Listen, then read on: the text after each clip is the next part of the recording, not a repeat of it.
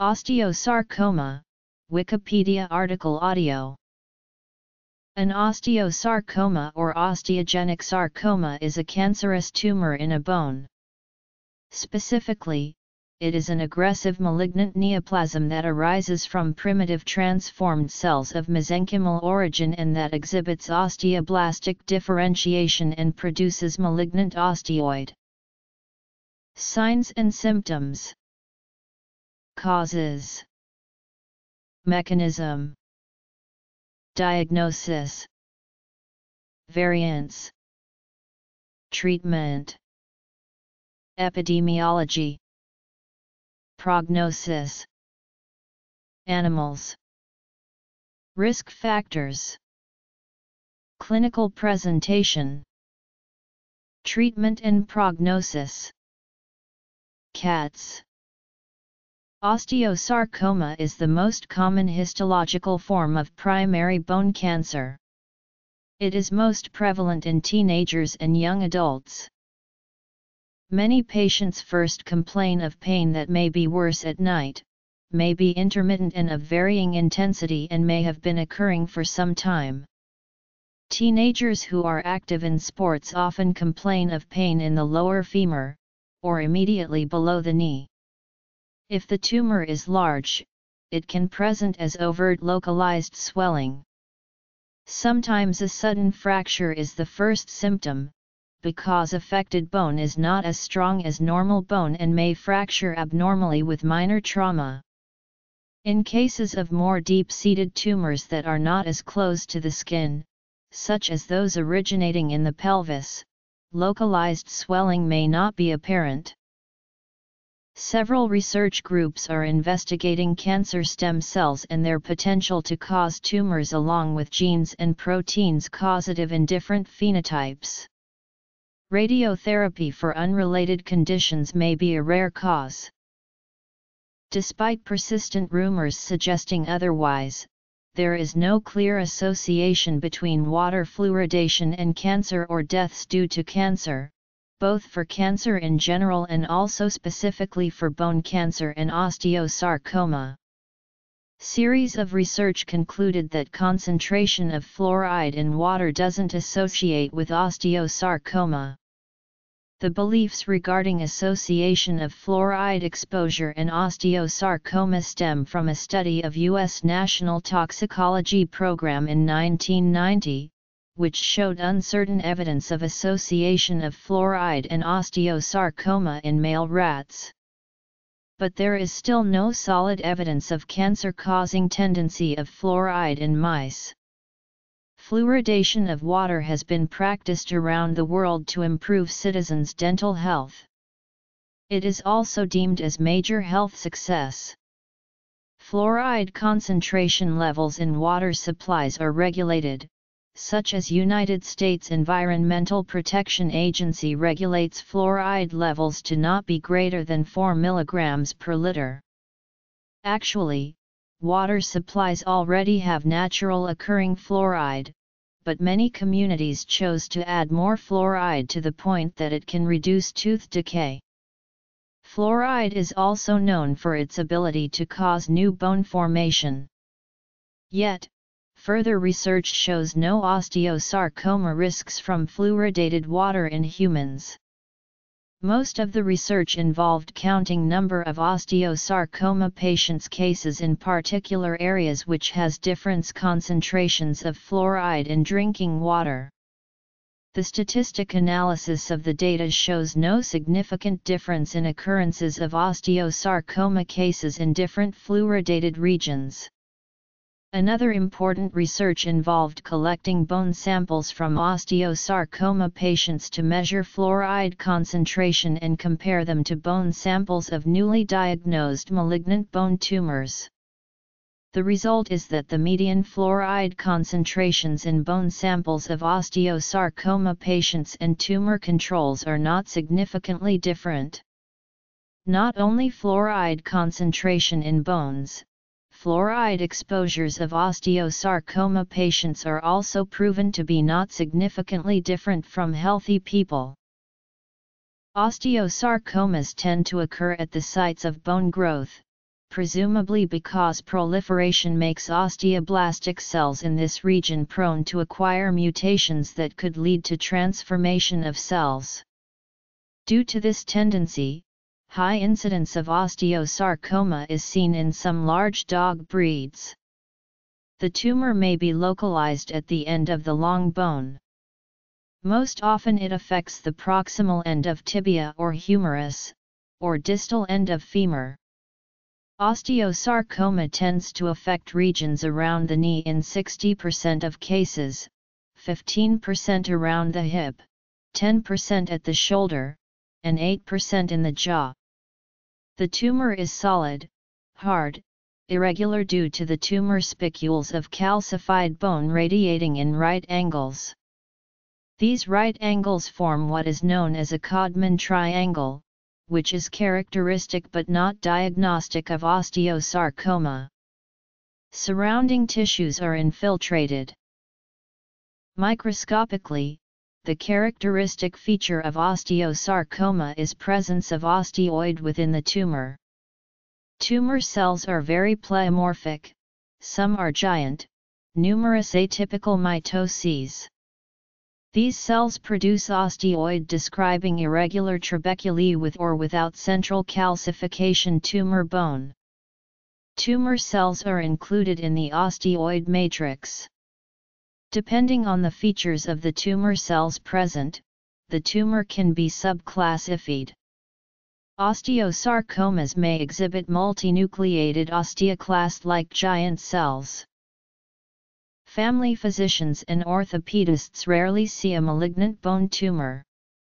The route to osteosarcoma diagnosis usually begins with an X-ray, continues with a combination of scans and ends with a surgical biopsy. A characteristic often seen in an X-ray is Codman's triangle, which is basically a subperiosteal lesion formed when the periosteum is raised due to the tumor. Films are suggestive, but bone biopsy is the only definitive method to determine whether a tumor is malignant or benign. Most times, the early signs of osteosarcoma are caught on X-rays taken during routine dental check UPS. Osteosarcoma frequently develops in the mandible. Accordingly, dentists are trained to look for signs that may suggest osteosarcoma. Even though radiographic findings for this cancer vary greatly, one usually sees a symmetrical widening of the periodontal ligament space. If the dentist has reason to suspect osteosarcoma or another underlying disorder, he or she would refer the patient to an oral and maxillofacial surgeon for biopsy. A biopsy of suspected osteosarcoma outside of the facial region should be performed by a qualified orthopedic oncologist. The American Cancer Society states, "Probably in no other cancer is it as important to perform this procedure properly. An improperly performed biopsy may make it difficult to save the affected limb from amputation. It may also metastasize to the lungs, mainly appearing on the chest X-ray as solitary or multiple round nodules, most common at the lower regions. A complete radical, surgical, and block resection of the cancer is the treatment of choice in osteosarcoma.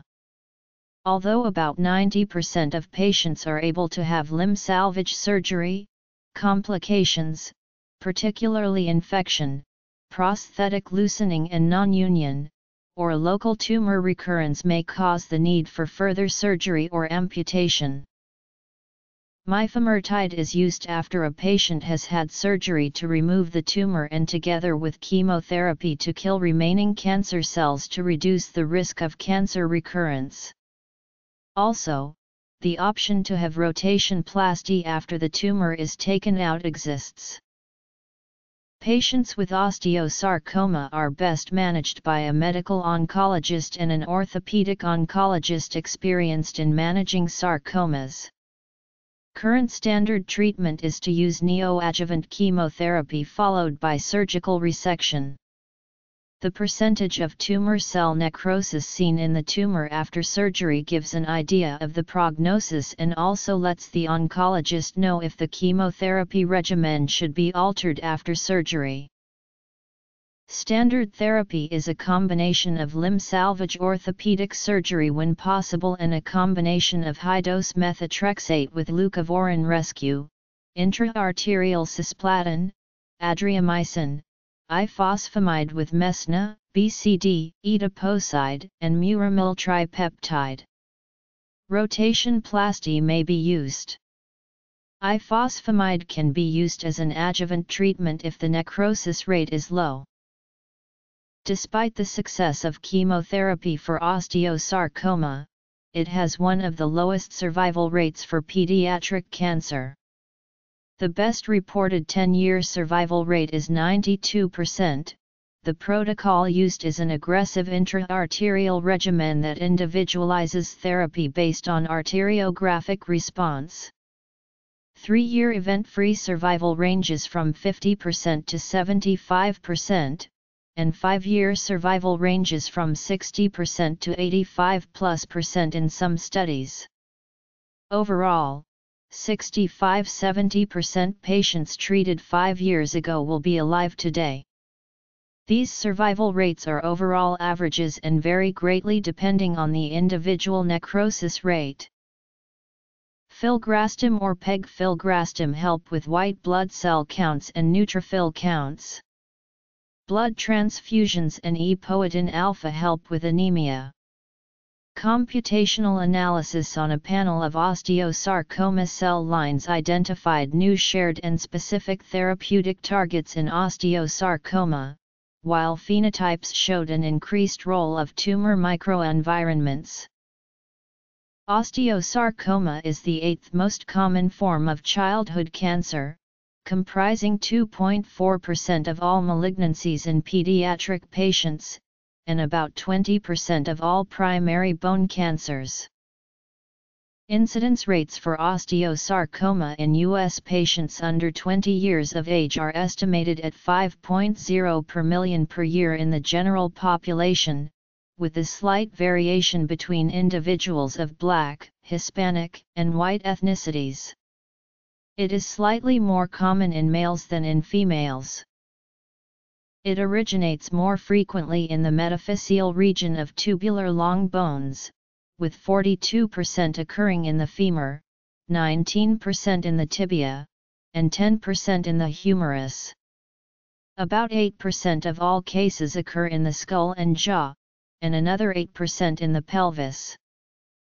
Around 300 of the 900 people diagnosed in the United States will die each year. A second peak in incidence occurs in the elderly, usually associated with an underlying bone pathology such as Paget's disease of bone. Prognosis is separated into 3 groups. Deaths due to malignant neoplasms of the bones and joints account for an unknown number of childhood cancer deaths. Mortality rates due to osteosarcoma have been declining at about 1.3% per year. Long-term survival probabilities for osteosarcoma have improved dramatically during the late 20th century and approximated 68% in 2009. Osteosarcoma is the most common bone tumor in dogs and typically afflicts middle-aged large and giant breed dogs such as Irish Wolfhounds, Greyhounds, German Shepherds, Rottweilers, mountain breeds, Doberman Pinschers and Great Danes. It has a 10-fold greater incidence in dogs than humans.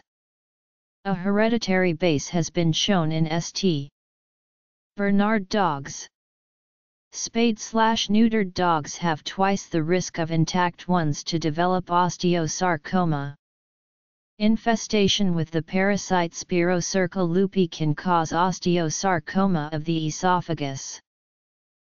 The most commonly affected bones are the proximal humerus, the distal radius, the distal femur, and the tibia, following the basic premise far from the elbow, close to the knee. Other sites include the ribs, the mandible, the spine, and the pelvis. Rarely, osteosarcoma may arise from soft tissues. Metastasis of tumors involving the limb bones is very common, usually to the lungs. The tumor causes a great deal of pain, and can even lead to fracture of the affected bone. As with human osteosarcoma, bone biopsy is the definitive method to reach a final diagnosis. Osteosarcoma should be differentiated from other bone tumors and a range of other lesions, such as osteomyelitis. Differential diagnosis of the osteosarcoma of the skull in particular includes, among others, chondrosarcoma and the multilobular tumor of bone.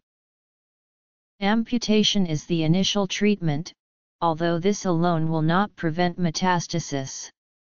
Chemotherapy combined with amputation improves the survival time, but most dogs still die within a year. Surgical techniques designed to save the leg do not improve the prognosis. Some current studies indicate osteoclast inhibitors such as alendronate and pamidronate may have beneficial effects on the quality of life by reducing osteolysis, thus reducing the degree of pain, as well as the risk of pathological fractures.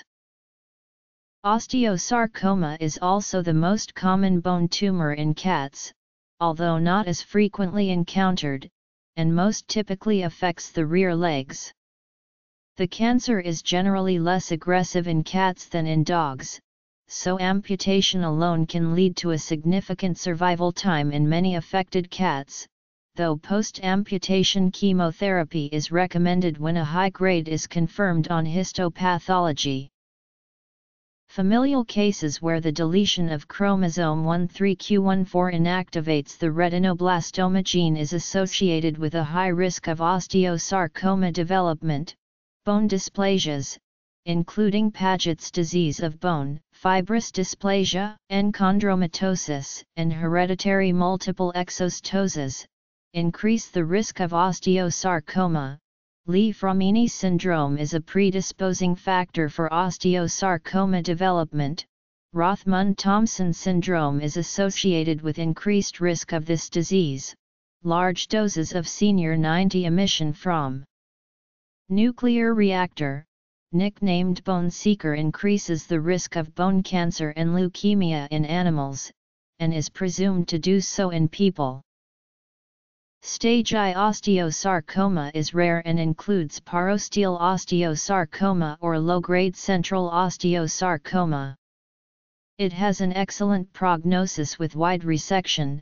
Stage II prognosis depends on the site of the tumor, size of the tumor mass, and the degree of necrosis from neoadjuvant chemotherapy. Other pathological factors such as the degree of P-glycoprotein, whether the tumor is CXCR4 positive, or HER2 positive are also important, as these are associated with distant metastases to the lung. The prognosis for patients with metastatic osteosarcoma improves with longer times to metastases, a smaller number of metastases, and their resectability. It is better to have fewer metastases than longer time to metastases. Those with a longer length of time and few nodules have the best prognosis, with a 2-year survival after the metastases of 50%, 5-year of 40%, and 10-year of 20%. If metastases are both local and regional, the prognosis is worse. Initial presentation of stage III osteosarcoma with lung metastases depends on the resectability of the primary tumor and lung nodules, degree of necrosis of the primary tumor, and maybe the number of metastases. Overall survival prognosis is about 30%.